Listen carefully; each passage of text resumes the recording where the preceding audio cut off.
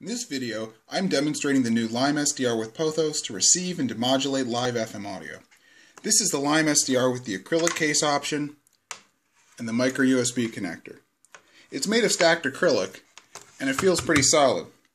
Connected to LimeSDR we have a telescoping antenna and a Windows laptop. We have a simple topology from the demos repo already open. The topology consists of a page for the RF source, a demodulator chain, and a control panel. Clicking Run starts the topology. Fortunately, I've already picked some good defaults.